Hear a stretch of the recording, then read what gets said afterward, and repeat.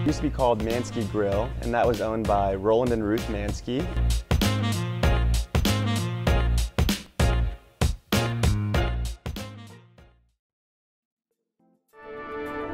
Historic pictures of the last days of the war in Europe show American and Russian troops as they joined at Torgau on the River Elbe, splitting German armies in two. Roland was in World War II, and when he got back, he decided to start a diner. They had some dough left over from the pastries they were making, and then they turned that into a Manske Roll. So it was a grill first, and then they served pastries, and then the Manske Roll got some traction.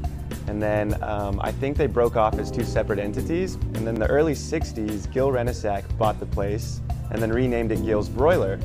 And when he bought the grill, he also bought the Manske Roll. And then my dad bought it in 2000 and left it Gil's Broiler, and we also bought the bakery with it. How did it become world famous? I think just good marketing, and the product speaks for it. I mean, how amazing it is. It's not really many things like it. You could say Cinnabon, but I mean, we don't use preservatives, and they're baked fresh every single morning. We have like this buttery topping, and we serve it warm, so it's just delicious, and I don't think there's anything else like it.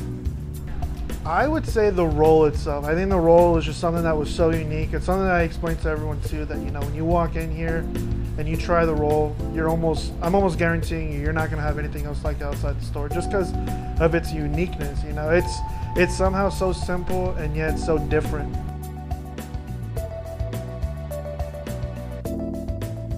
He was Texas State's most prominent alum, and being from Texas State, or SWT it was called earlier, he knew of Gil's Broiler and the Manske Roll Bakery. So when he got elected as president, he remembered this place and wanted to get some rolls shipped to the White House.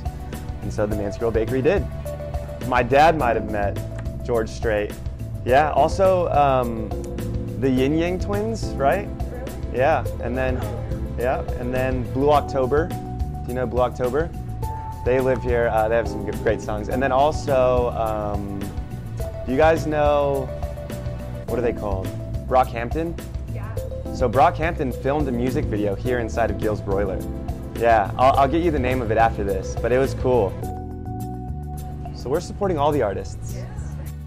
I'm actually the only other family member who works here. Yeah, it's me and my cousin, and then we have our one baker, two of our cashiers, and then one more cook. Yeah. But I'm the only other family member in the shop.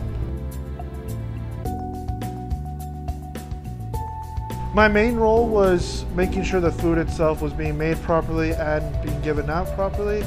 But then, there's also tasks like doing fundraisers for the shop, where we have a high quantity amount of rolls that we got to make for a specific time. So it'll put me in a position where I got to work on rolls and burgers at the same time. So it's like, I'm really good at just doing both if I need to.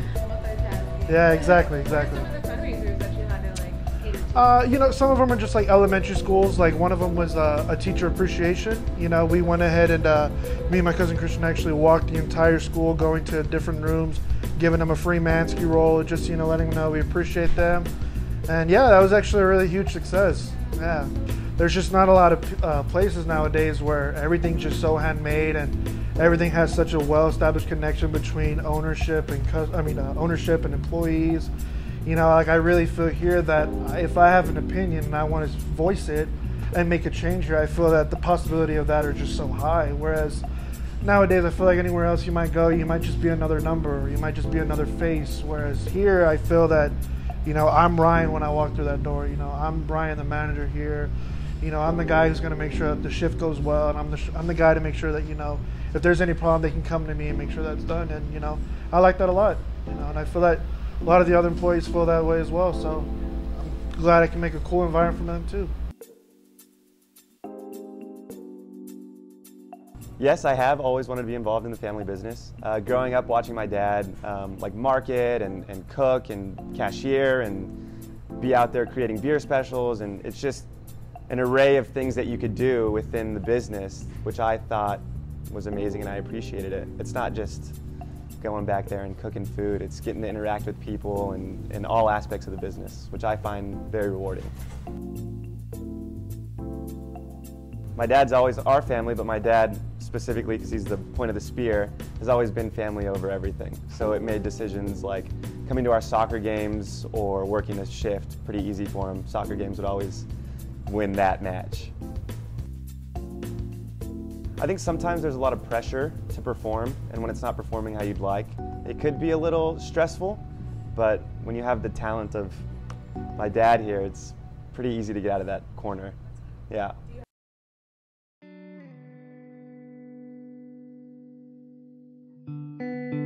I would definitely say it had its moments of being stressful, you know, just because I want to see the shop thrive.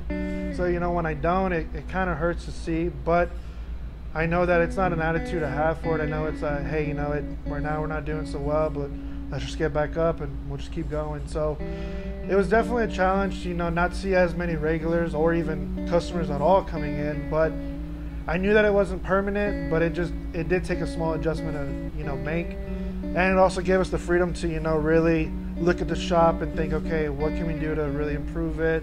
What can we do for the community themselves? How can they, you know, come in here and actually love being in here and being able to say, wow, you know what? I still got a little extra money out, like, while walking out. So I think that was a challenge that was kind of cool to go through. In the beginning, when we first opened up after the initial COVID outbreak, we obviously set the 6 feet apart and had all the rules. We were wiping down everything with this intense, like, antivirus bacterial cleaning, like every 10 minutes, just to make sure that everyone was safe, wearing masks obviously, and gloves, which we always do. And then when we first opened up, we were doing a lot of Manske Roll deliveries just around the town to make sure that people could have Manske Rolls available if they wanted, because they're stuck at home. And then people were still afraid to come out to the businesses at the beginning, so we really had to ramp up the Manske Rolls, and then doing curbside, which is still available now, ordering online. So it's really streamlined how people order and receive their food, which has really helped us and them, the customer. For downtown businesses in San Marcos, parking is always really hard, so we've lost out on a few customers there.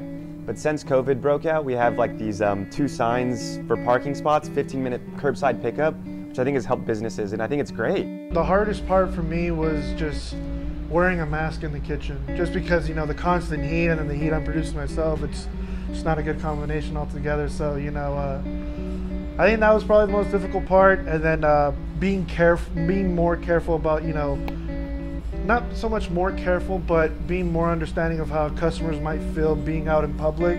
I think that was something else to really, you know, be on the lookout for, and just, I guess, maybe another challenge of trying to make sure everyone's comfortable.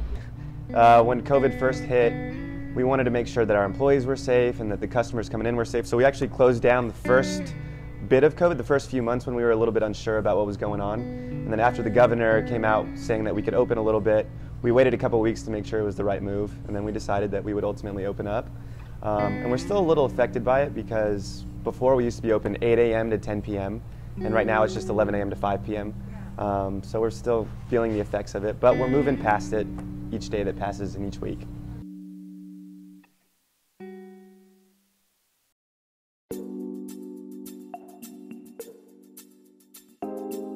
It's been a lot of help having my dad kind of in my ear when I need his help, because he'll guide me on which moves I should make and what things I should do. It's been a pretty smooth handoff, I'd say. Yeah, without compromising any of the qualities that we like to reassure our customers that we have. Yeah, I think it's the care that we put in everything that we do. My dad said this best in regards to the Manske Rolls. We don't make a million Manske Rolls, we make one Manske Roll a million times. And that's exactly how we do things. It's not just burger flipping. We like put time and care into each ticket that we get and make sure that it's delivered and everything's clean in the area and just all that good stuff. I think because we've been around for so long, we're a legacy brand, like you said, and there's been multiple generations that have, 4 generations even, that have sat down in this place, and it's been a spot for people to reminisce and remember the good times, I suppose. And I think it's important to keep that spot for people that want to come visit and remember the times that they had when they were here.